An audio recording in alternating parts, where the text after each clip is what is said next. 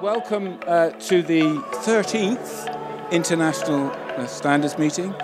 Moving forward together through professional standards, that's what we're all about. ISM is for me one of the biggest events during the year. It is always a great support of EuropeActive, and this is an opportunity to meet other people from national federations, from training providers. We were waiting since long for this event, and really we are super excited about it. You are an essential part of the economy. To continue doing so, you need to keep high standards.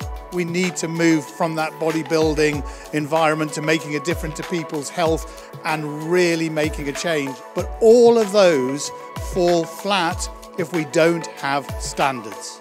So I think being an international standard education provider in Asia is very important for us to know Europe.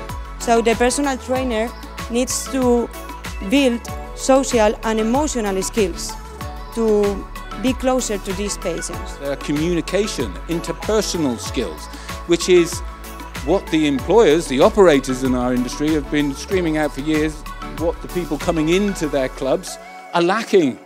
And what you need is standards so you've got a workforce with transferable skills. If we were meeting for the first time, how would you introduce yourself? Hi Anthony, nice to meet you. But it needs to be firm. You meet new people, you see new ideas, you can have networking. We come for the networking to meet other training providers. It was a utopia to think that we are able to fight only for fitness sector. We always had to fight for more sectors together. We come from very different areas and all looking toward the same point. 8 out of 10 of my customers don't need a personal trainer. You're using the same set of behavioral change skills in order to help that person.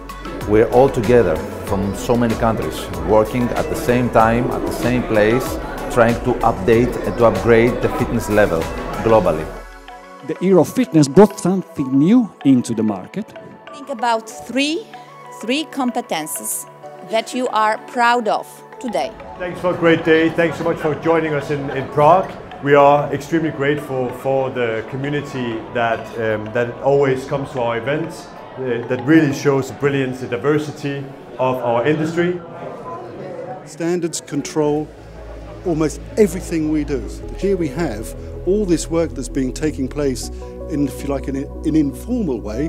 Now it is formalised into a European standard applying to 60,000 fitness clubs. Standards are important because I think what it does, it allows people to be accountable to different kind of levels of the education provides within the industry.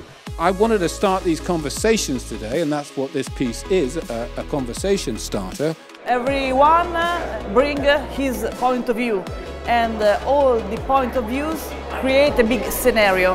Fitness instructor should manage work with equipment, but it's not only with equipment. We already have level 6 after the personal trainer step. So I wonder whether the exercise for health specialists could benefit from reducing the broadness of the scope. Standards keep all the stakeholders together. All the providers have good PTs. That's not where the problem lies.